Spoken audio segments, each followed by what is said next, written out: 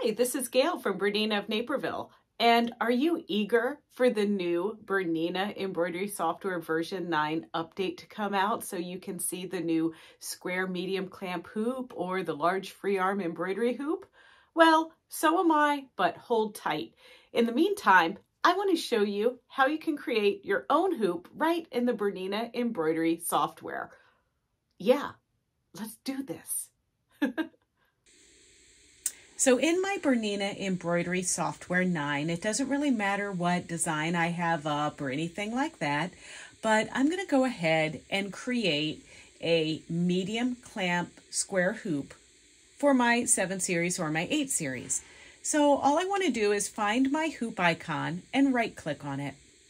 So what we're going to do is we're going to create one.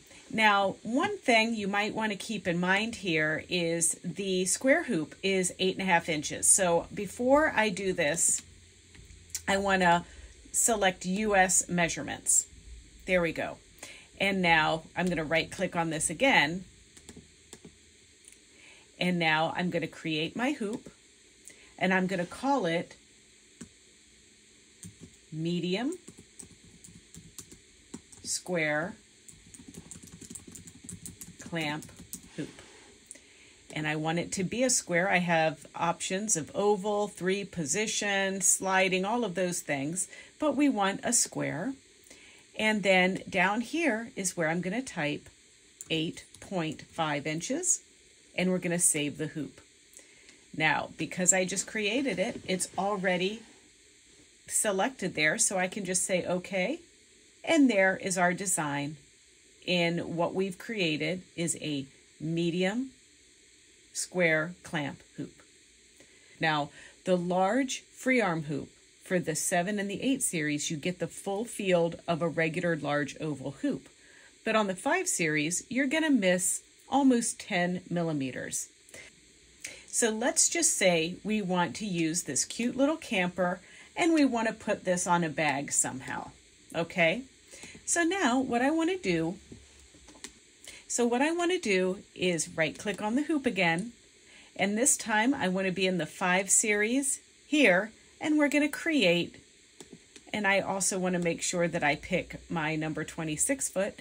I want to create a new hoop, and we're going to call this Large Freearm 5. Now this one is an oval hoop. And if you notice here, I'm in inches still, but I really want to be in millimeters for this one. So let's go ahead and save the hoop and say, okay, I know that this isn't right, but we want to change our measurements to metric. And now let's go back and right click. Let's still pick that hoop. See, it's still selected, and now let's edit it. And now in here, we need to say 120. The width is going to be 133, and the height is about 280. And now we can save the hoop. Yes, I want to override it, and then I can say OK, and there's our large oval. Give and take. This'll do until we get our update. Well, it was that easy. So now this gives you a new knowledge that you can apply to other things down the road while we wait for our update to come out. So if you want to see more videos like this one and more tutorials, don't forget to check out our Bernina of Naperville YouTube channel. It's easy. It's youtube.com/Bernina of Naperville, and there you can like, comment, and subscribe. Meantime, let's go stitch something awesome.